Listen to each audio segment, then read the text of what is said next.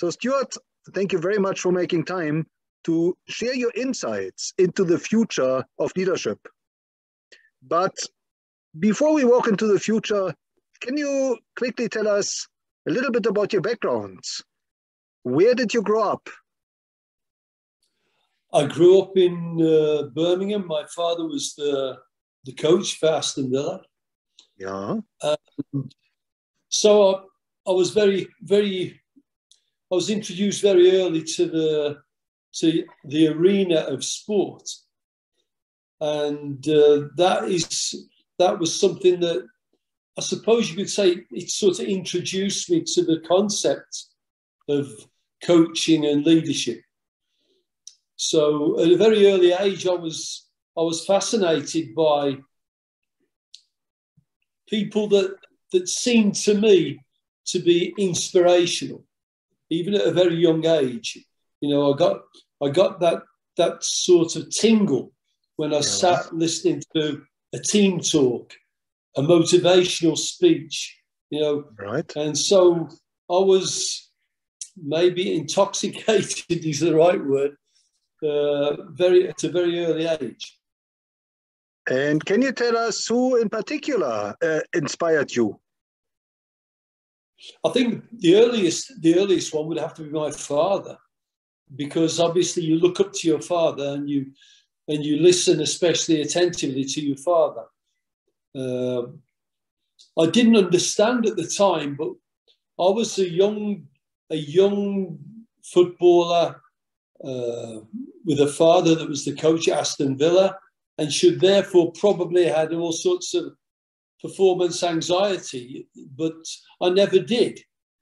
And I've learned now, and I've understood now that was leadership on the very highest scale by my father, who didn't want to put pressure on me. He supported me. He didn't want to bask in the glories of his footballing son. He allowed me to be what I would be, you know, and I think that's very difficult in terms of leadership, especially being a parent. That's very difficult to find that. So that was, for me, I realised now that was excellent leadership. So Stuart, was soccer always your dream career, or did you also look at other avenues? Well, my career shouldn't really have happened. You know, I suffered very, very badly as a child with asthma. Yeah. And so when the careers officer at school would ask me, "Yes, young man, what are you going to be when you leave school?" "Well, I'm going to be a footballer." "Well, no, we can't say you're going to be a footballer because that depends on a lot of things. And, you know, your health is..." No, I'm going to be a footballer. So there was never anything else in my mind. They pushed me. I was very good at languages, so they pushed me towards that. I was quite a good. I was a little bit more low key physically than football, so they pushed me towards that. But I found my way back to football all the time, and despite the handicap of having to battle through that asthma until it then receded, it was the only thing that I wanted to do, and I was completely focused. And Stuart, can you tell us, where did you start your playing career? Started my playing career professionally at Preston North End. My father left Aston Villa and he moved to Scotland, and I moved with him. Went to school in Scotland, and I played for the local team. The local team was one of the best, let's say, amateur teams in Scotland. So I played with them, and I got picked up then by a scout from Preston, and I left home at the age of 15 and moved to Preston to be an apprentice. Now, Stuart, you've been coaching all over the world. You've been PSL Coach of the Season twice. You won not only the South African Championship, but also, I believe, the Swedish one. You won the Finnish one. You've been a national team coach with South Africa and Finland. Looking back over your career, what would you say were the highlights? What were the best moments? It's easy when you're a coach or you're a leader of any sort to reflect on your success Yeah. as being the moment.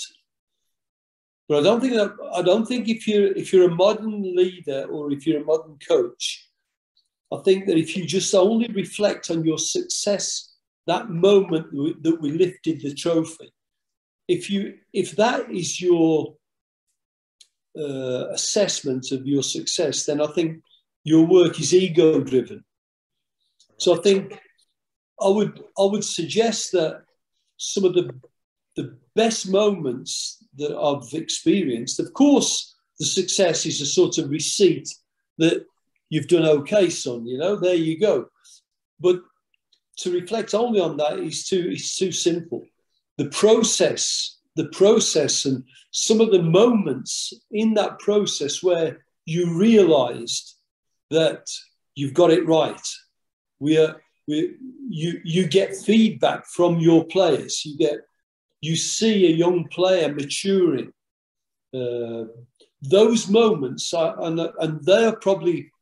I could tell you it was great when I won the double or played in the Champions League final with Kaiser Chiefs, or played against Barcelona for AIK Stockholm in the Champions League. Or, you know, we can all reflect on those moments of success, but the process taking me there, I have some really special memories there, and probably there are too many. Yeah. They certainly outweigh the fleeting success when you lifted that trophy or you won that game. It'd be easy to say when we played in AFCON with Bafana and we beat the host nation Egypt. Yes, of course, that moment was unbelievable, but that moment disappears, and then you go back to your preparation, you go back to your creating culture, you go back to your interaction with your players, and that for me is where the leader really lives. Now, Stuart, talking about process, you took Finland, the Finnish team, almost to the World Cup, and you almost beat Germany twice, right, in the World Cup qualifiers. Yeah, I must be the only. I said I must be the only coach in the world that was dissatisfied with a draw against Germany. You know, it's we drew twice after leading. We led 1-0, 2-1, 3-2 against Germany, and Miroslav Klose scored the equaliser with 7 minutes to play in Finland.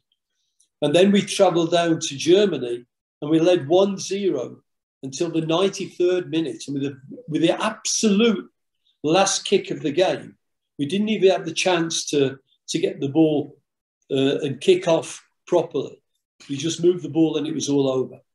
So those two draws, if we had been turned into one of them turned into a win, we would have qualified for the World Cup in South Africa. And Stuart, can you maybe tell us what is it you did? How did you turn a small footballing nation like Finland into a championship beating or a champion beating team? Well, I think if my travels have taught me anything, it's about that you need to be the coach or you need to be the leader that this group needs, not the leader that you think you are. You know, you need to be the coach that can communicate and be relevant with this group. And when you move from country to country, that means the culture of the country will always be an important factor in your creating the culture around the team. So I just think we got it right. I understood what the players had, the strengths that they had, and I understood how to communicate the vision that I had for them. And we got on well. I respected greatly the honesty, the integrity, the hard-working skills of the Finnish lads.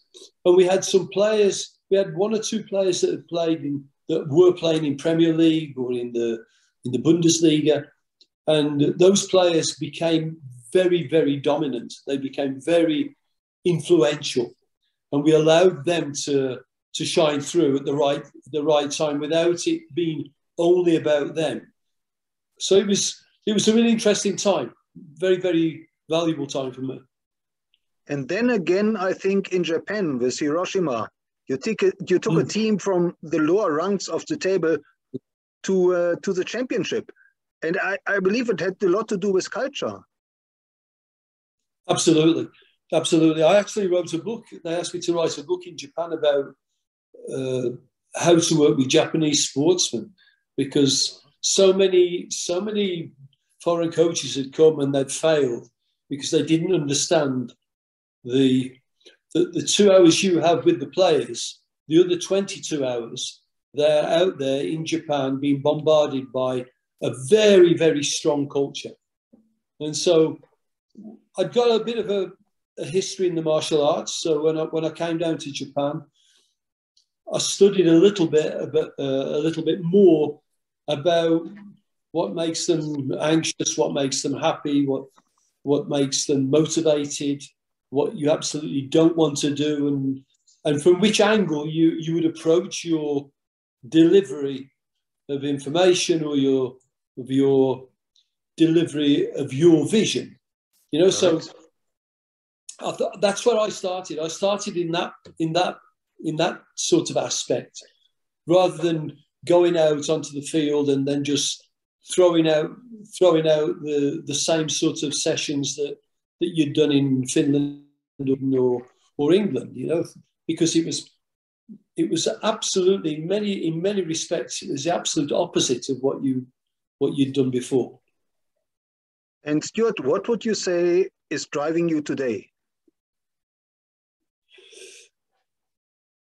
I've thought about that one, and it's again, I think it's easy to say, you know, you look at yourself as being a winner, you love to win, and you know, I think that's a little bit outdated. I think that the leader that basks in that glory of that moment of success is missing the point completely. This is about a process. This is about one step on a journey. It's not about the destination anymore. And that is what is important. That the people that you are leading have got to want to be led by you. They've got to enjoy the process. And if you've got one eye on the destination, then you've only got one eye on what you are actually doing. So the quality of what you're doing, you will lose it. So I think that's what drives me. That drives me is the process. It's the communication. It's the understanding that people are improving. You're making a difference in someone's life. You know, it's. I'll give you an example. I won't name the player, but I had a player here in South Africa who called me and asked me to sit down with him and have a coffee. You know? And he started tears come to his eyes. And he started telling me that, you know, since you've been coaching me, I've actually got my family out of a very difficult situation. And I've learned so much about myself and about life, and that has transferred into me being a better footballer and earning more money, and therefore I've had the ability to move them out. Now that for me is a success. You know, we were talking before. That for me is a massive success. I told him, I said, listen, son, the magic is not here. The magic is there. You're the one that's done that, and I'm thrilled that you take the time to sit down and tell me and be appreciative. But the magic is with you. You've done it. I haven't done it. Now, for me, that is as valuable as going to the no camp and playing against Barcelona or playing in Egypt and beating the home nation. That's as important. So, Stuart, would you agree that to be a better player, you have to be a better person? I think that if you're gonna reach meaningful success as a player, as a banker, as a tennis player, if you're going to reach meaningful success, then yes, you do. The Japanese have got a word called ikigai, Yeah. And we always misinterpret what they write about in Japan. But ikigai is about having a more purposeful life, finding your purpose in life. Now, one of the criteria that in the West, when we describe in ikigai, is that you make money through that, through finding your purpose. But the Japanese don't think that. They don't think that. They think that you can, finding your purpose in life, you can only do without the ego. And as soon as you're looking for rewards, then the ego comes into place. Now, for me, meaningful success means that finding your purpose, being motivated to find your purpose. If your purpose is about, I want to make more money, then that will be fleeting. So being a better person, for me, is ikigai, finding your purpose. What motivates you? What is your passion in life? And once you've found that, I think then you can only do that through self-reflection. So all of those things make you a better person. If you reflect on what you're doing, the quality of what you're doing, the motivation for what you're doing, I think that sort of reflection, ikigai, I think that is key for any sportsman or businessman. Right. Now, Stuart, looking into the future, what does the future of leadership mean to you? I think it means new problems. It means new challenges. Yeah. Again, I think the modern coach, the modern leader, he's not just the military leader that we had in the past. The hairdryer, Sir Alex Ferguson, roaring into the face of a David Beckham, sitting there like a child. That is not leadership anymore. You know, leadership is a host of things, and it's getting more complicated because society is becoming more complicated. Social media throws up a challenge of performance anxiety, loneliness, inadequacy that we have got to bridge. And you don't bridge that with creating more fear in the environment. So for me, the challenges will be in the future that they will be your communication skills, your ability to help people find their ikigai, right. find their purpose. And hopefully the purpose will be that they want to be on board whatever you are doing, whatever you are leading. Leadership is not an easy skill, and it's becoming more multifaceted. So some days you'll be a facilitator, some days you'll be the coach, some days you'll be the sergeant major, sometimes you'll be a friend, sometimes, but all of those times you've still got to be creating the culture so that people are on board, they are empowered. And that is becoming more and more difficult because society is becoming more and more complicated. Right. So, Stuart, what have you learned from your own journey that you consider most important for building future leaders? In other words, what is it we have to do more of to encourage, to empower, to enable future leaders? Well, I think firstly we have to have an element of self-reflection. I think that we have looked upon leaders as being either winners or losers. We've created that environment, and I think that's starting from the wrong point. A winner, well, what do you win? Do you win by making a lot of money? Do you win by taking points and being higher in the table? Is that automatically the leader that we want? Or is the leader that we want, firstly, and we can look at a few football coaches, Jurgen Klopp. Jurgen Klopp at Liverpool is at the moment winning everything. And he does that by what? Creating a culture. The culture fits the supporters. It fits the players. The players are empowered by him. The players love him. They would run through a brick wall for him. But that is not because it's the fear factor. That is because the culture is very, very strong. And so I think we have to look at ourselves. We have to look at our ability to create that culture. And that does not mean that you never criticize people, because people, they want critique. People want to get better, but they want honest, accurate criticism that will help me develop. They don't want vague,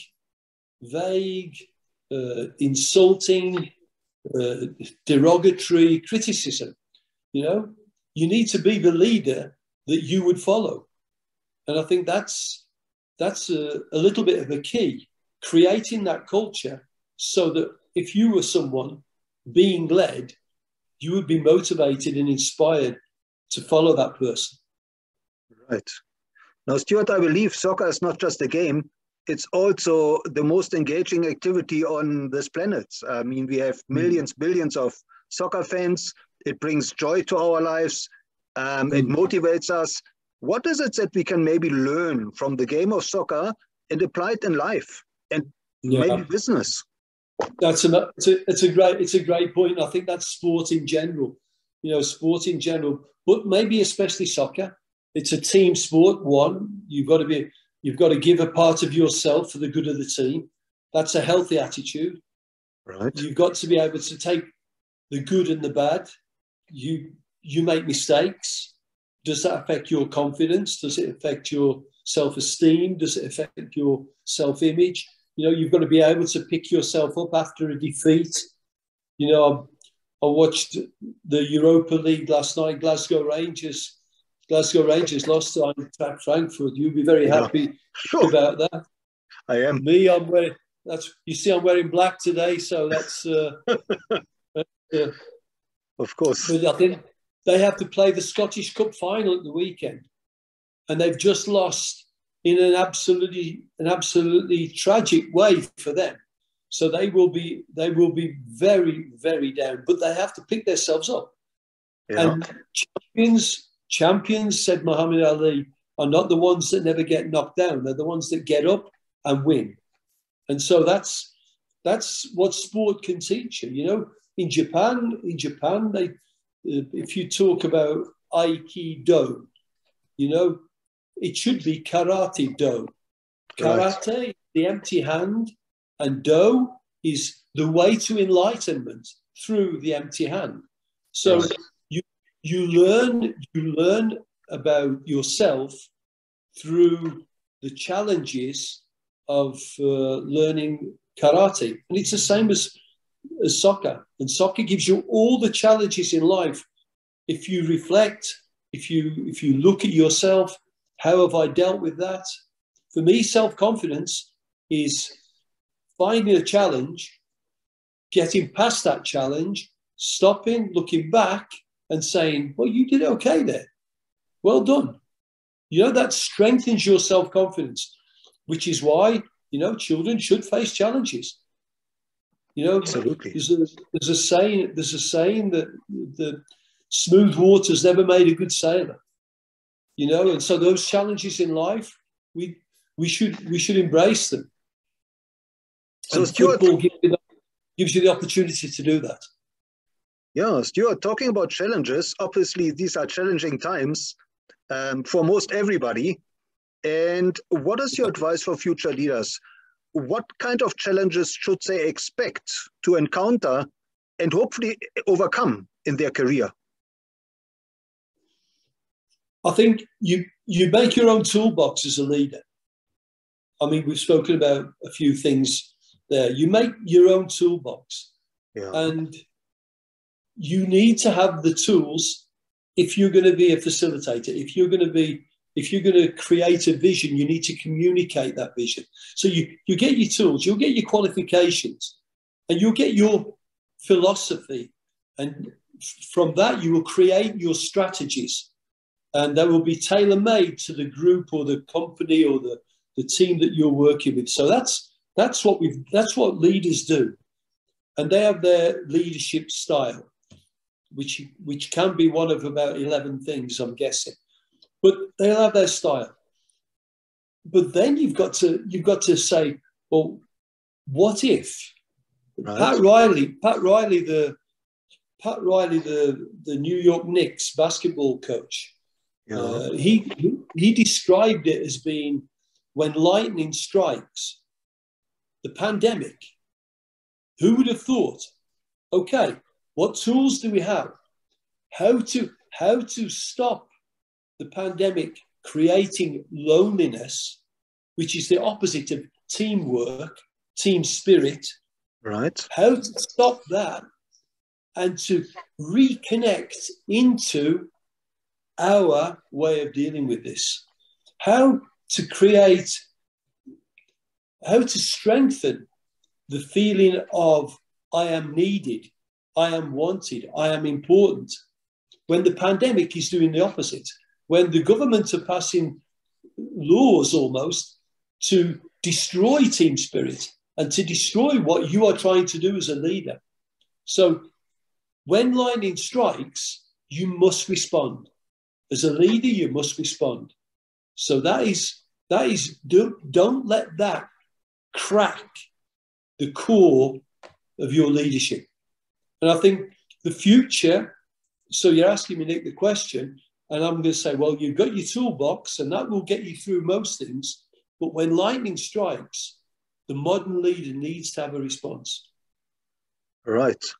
And Stuart, if you were to design a curriculum for future leaders, what skills, maybe one or two skills, would you consider most important for what skills would you want to impart for future leaders?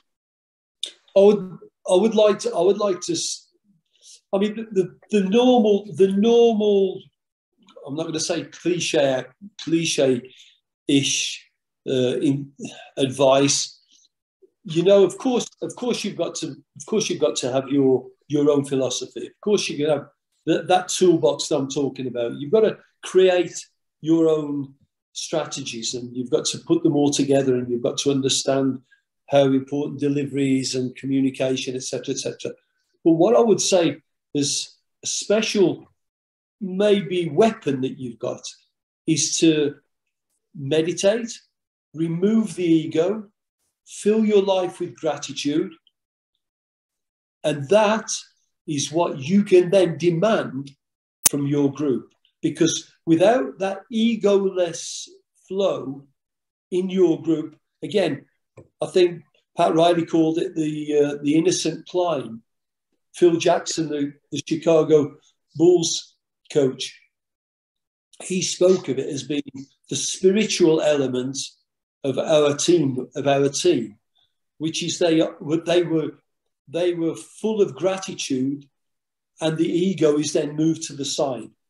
So I think the self-reflection of the coach, the leader, she needs also to move the ego to one side. Otherwise, you're motivated by all the wrong things.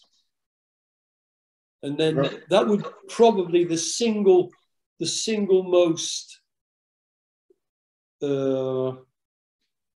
apart from the normal things, the single element that I would encourage with any leader. Now, Stuart, you touched on mentoring, and obviously you've been a mentor formally or informally to so many future leaders. Can you maybe share a success story or two where you mentored an upcoming leader and that person took your advice to heart? I always think it sounds a little bit conceited when you start rambling off people that you've affected positively. But I think in general, when you've affected someone to the degree that they desire to follow the path that you've trodden, then I think that's fantastic. If they seek your advice and they become successful, again, it's like the player that sits down and tells you, this is how you've affected my life. When people follow you, that's marvelous. When they follow and they ask you your advice, that's flattering. But when they are successful, that feeling is fantastic. Now, I was in Japan, and the team that I coached in Japan, eight of the players became top league coaches. and one of them is now the Japanese national coach. My assistant in Finland is now the senior national coach and doing very, very well.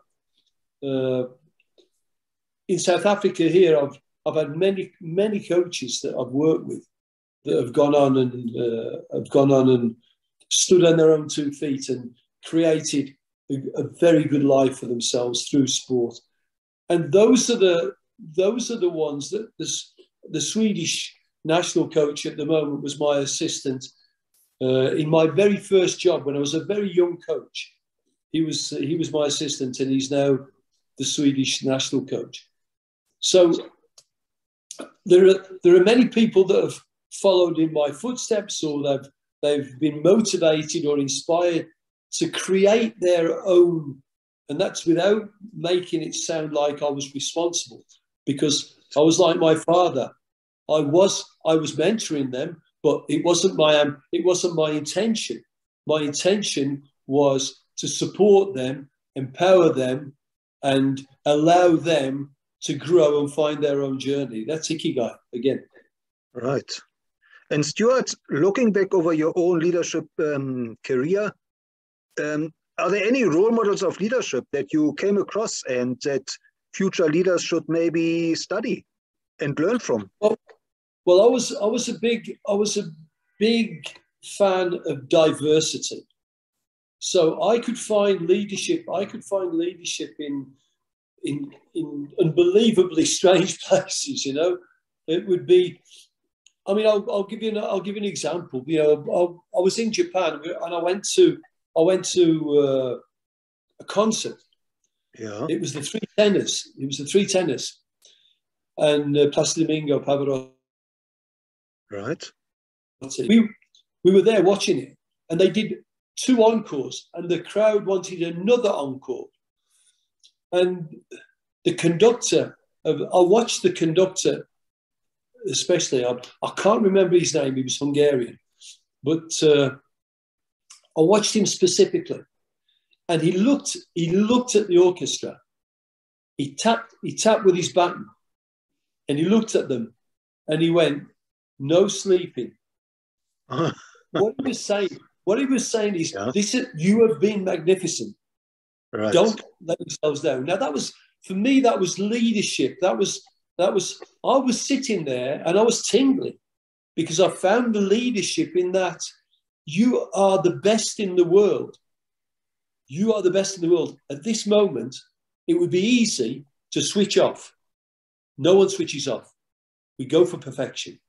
Now, they then played a version of Nessun Dorma, and it was absolutely incredible. But I find leadership in all those things. I can find leadership with Phil Jackson, who was very spiritual, and Pat Riley, basketball coaches and football coaches and politicians, Mandela. I find leadership everywhere, and it can be a parent showing great leadership, or someone at one of our sponsors at South African breweries, for example, you know, the showing leadership. And I think if we're alert to that fact, we can see good and bad, and we can learn from the bad leadership as well. All right. Now, Stuart, how can our listeners connect with you, and where should they follow you? Well, I have to say, I don't know if this sounds as if I'm selling myself short, or it's or how it sounds, but I don't interact very much with social media. Yeah. I'm on LinkedIn because that's a professional courtesy for me and other professionals. But at the moment, I'm writing my book. I'm in the process of writing my book. The publishers have decided that I should, and are encouraging me, and I've just started. So in the near future, hopefully that will be on the market, and it's not a kiss and tell. It's not a kiss and tell of right. My career. It's more of a why did this happen, and how did this happen? Okay, so is your book going to look over your entire career? It's going to look as far back as me starting as this asthmatic child that had a dream to be a footballer. And that's where it will start. And it will go through until very, very recently. Right. And can you reveal when you're looking to launch? I'm hoping it'll be this year. Okay, great. Now, last but not least, Stuart, what is your message to the millions of kids who are now finishing school or looking to enter the world of work, start a career? What is maybe one or two pieces of advice that they should heed? Well, I think if they've been listening now, excuse me, if they've been listening now, they'll realise that I don't believe that it's a good start to call yourself a winner and look at the trophy you want to win, the bank account you want to build, the Ferrari you want to drive.